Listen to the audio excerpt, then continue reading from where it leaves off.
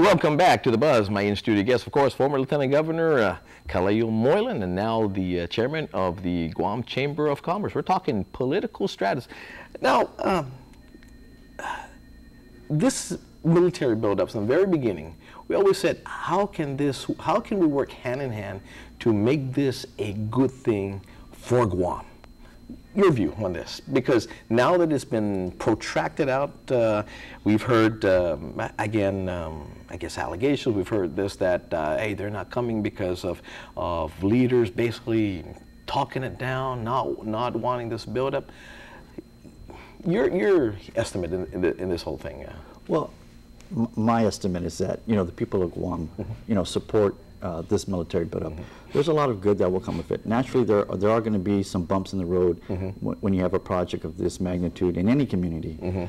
But what is really needed is clear lines of communication and the expectations of both parties at the table. What does the federal government expect of us, and what do we expect of them in return? So those kind of dialogue need to be occurring on a daily, weekly basis with all parties involved and all the stakeholders. Understanding where the infrastructure improvements need to be made, who's going to pay for those infrastructure improvements, so on and so forth. The win-win situation is that when you have dialogue like that and you have issues that concern the community, you can mitigate them in advance. But waiting for something to explode doesn't do anybody any good, and there's a lot of finger pointing going on. And then we end up in a situation where we're currently in right now, where there's assumptions that somehow this community is responsible for the buildup not occurring, and that's not true. It's a national budget issue. It's the issue between two parties in Congress trying to control a runaway deficit. So that's an issue beyond us, and we need to proceed forward with the plan that's being implemented on Guam. But we need to hear from the authorities that the plan is moving forward and what do they expect.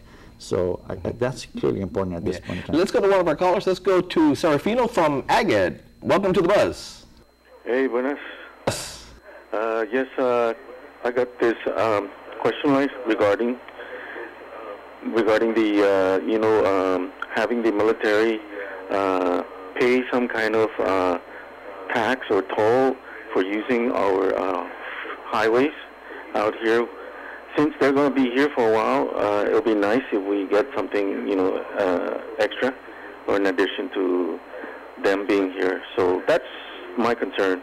Is part of the build-up going to be also involve charging the military personnel in using our freeways and highways? That's it. Thank you very much. I guess this is in line with Senator Guthrie's toll booths. Well, I think that when we're talking about the aspect of the military buildup, the first thing that must occur is how do we see the infrastructure coming into play, and how will it be paid?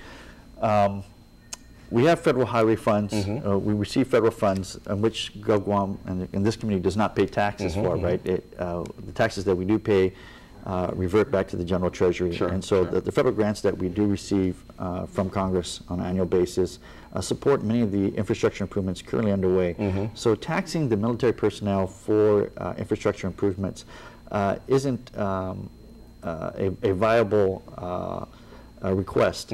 I think that, again, when we're talking about how do we make this this buildup work, we need to talk about, well, what are your needs? If we need to expand our highways and roadways, how much of that should be in forms of federal grants? How much of that should be in low-cost loans to the community? Because we're all going to benefit at the end of the day to the infrastructure improvements.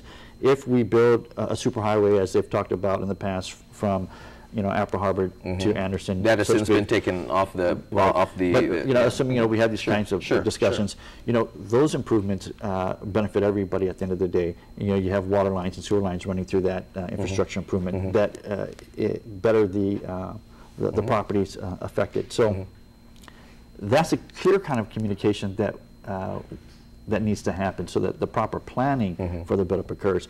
The buildup is going to provide opportunities in new jobs here and higher paying jobs. That's the good part.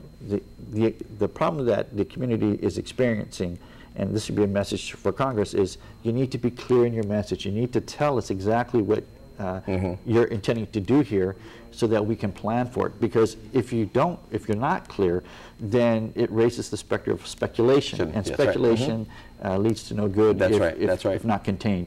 And that has been part of the issue. The PR hasn't been very good. So from that point of view, they need to come out and be more clear. And usually speculation is the first thing that gets axed in Congress anyway. Let's go to Frank from Magana Heights. Frank, welcome to The Buzz. Mr. Moylan, I was wondering, do you have any information in regards to any negotiations between the federal government and the Philippine government in regards to reopening one of the closed down military bases there? Clark, something like that? Okay, thank you.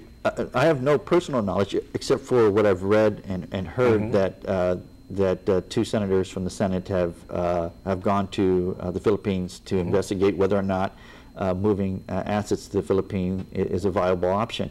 I still think personally that Guam is the better option. It's U.S. sovereign soil.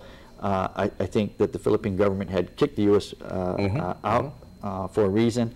I think that for that option to be on the table, you would have to see the U.S. State Department go back and negotiate this kind of plan, and that would merely stretch out and delay the movement, which I think at this point in time isn't something that Japan nor the U.S. want to see. And you're going to get big resistance from their MPAs and all that. And Guam really has always been historically a great fallback position. We're strategically located geographically, and we offer, not just Guam, but the Marianas, offers a good position for the military strategically. I still think that this is the best spot for it, and I think they do too. And again, what we're asking for is basically to be in the negotiating table, be a part of the decision making from the very beginning, and that was one of the things that really upset us in the fact that when we were in Okinawa, that they were negotiating our future and our leaders, and you were, of course, as the Lieutenant Governor. Wait a minute, you at least should be at the table. Well, you bring up a very good point, Jess, and for the community as a whole, you know, the people of Guam need a voice in Congress, a voting member in Congress. Without having a voting member, you don't have someone championing the issues for us.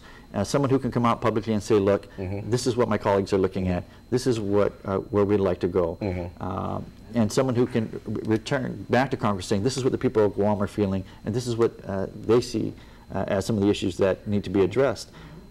That's important. We're Americans, and so we need to be treated equally under the flag. And so that question that was asked in 1901 in the Insular cases, does the Constitution follow the flag? It should be answered yes. It was answered, I think, incorrectly, and it was given a new status, an unincorporated territory status, which I think is unconstitutional. We're going to take a break, and we'll come back again more with former Lieutenant Governor Kaleo Moylan. Be right back.